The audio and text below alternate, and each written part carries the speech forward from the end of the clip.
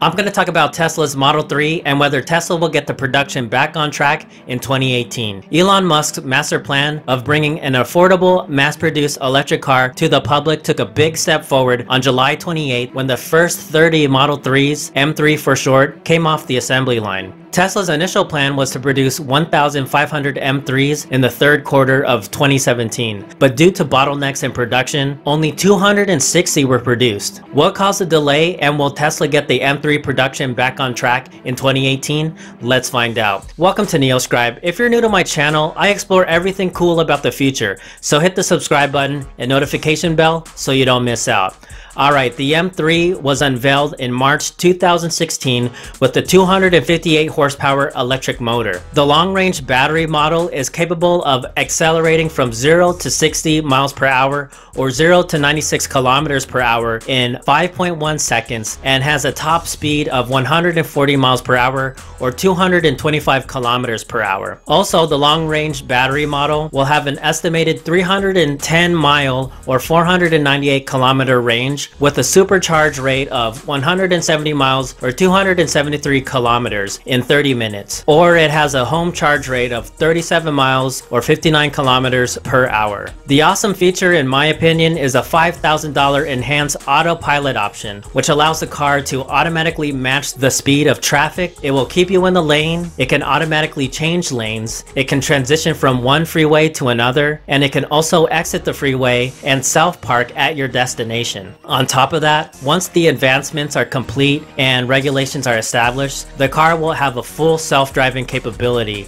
I can't wait until self-driving cars become reality. And so by August 2017, over 455,000 reservations have been made for the M3, and that represents around $16 billion in sales. That's a lot of money right for the taking.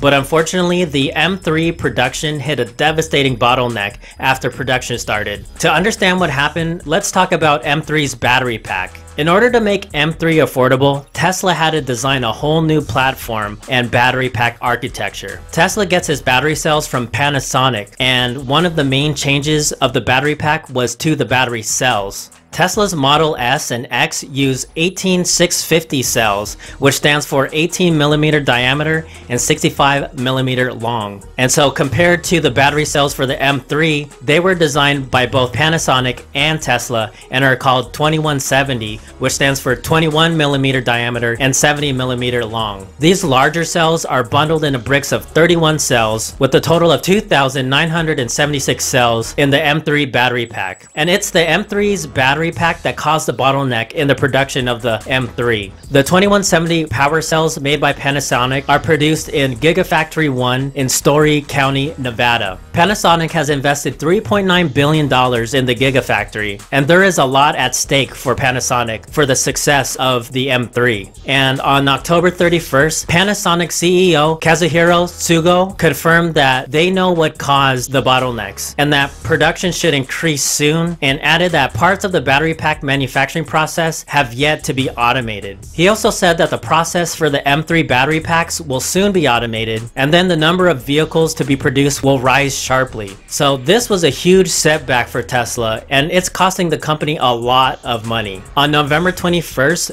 Bloomberg.com reported that Tesla is burning $480,000 every hour, and at that rate, Tesla would run out of money by August 6, 2018.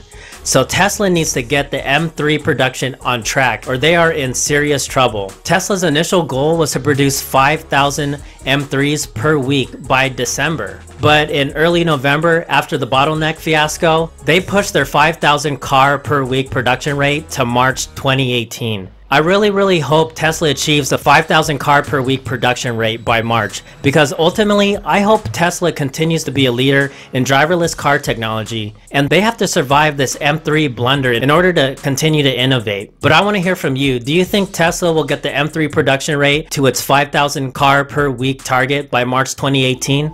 Comment below. I hope you enjoyed your journey. If you did, please leave a like, and if you're interested in space exploration, robotics, and all things future, join the NeoScribe tribe and subscribe. I am NeoScribe, and this is the end of our journey.